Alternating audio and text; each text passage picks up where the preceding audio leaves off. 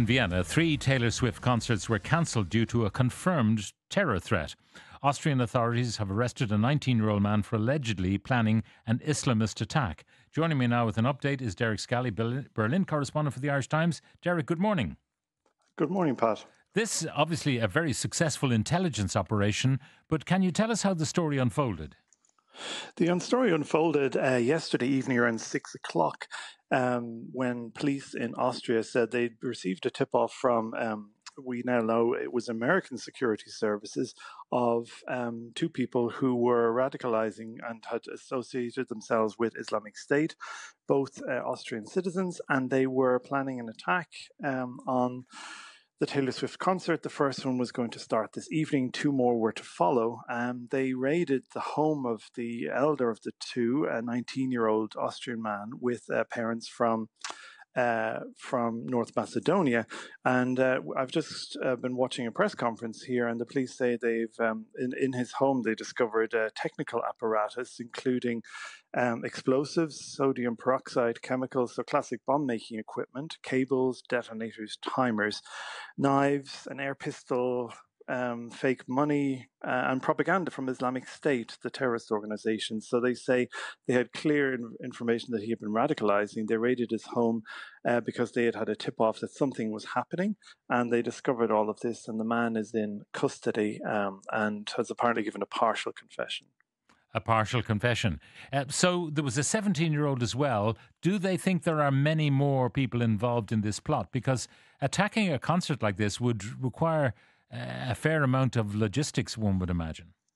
Well, this is the issue. This also came out at the press conference just finished. The younger of the 2 who was arrested yesterday, a 17-year-old man, or a youth, I should say, he was actually working for the facility management company that would be on the ground, one of the stewards. At these concerts, there are private firms who employ stewards, and he was one of the people. So I suppose the fear is that he would be able to wave people into the concert, perhaps with things in their bags that they shouldn't have.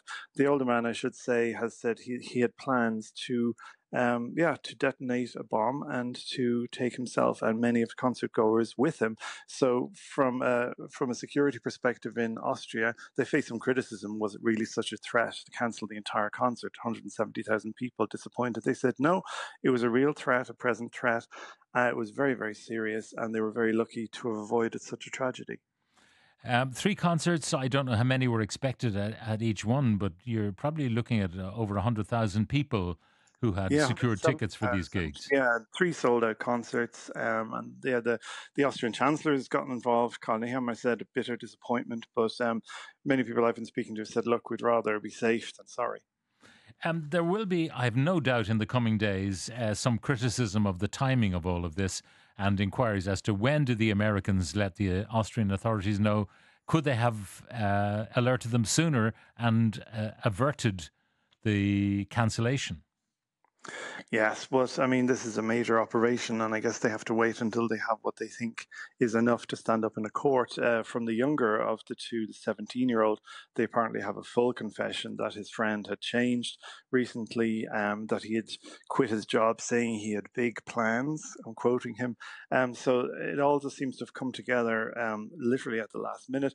There will be calls whether this could have been cancelled and people wouldn't have had to make the trip, but perhaps it was necessary to let it get this far. There'll be lots of armchair experts, but I think the Austrians are really counting their blessings. It was very serious. It was very tight.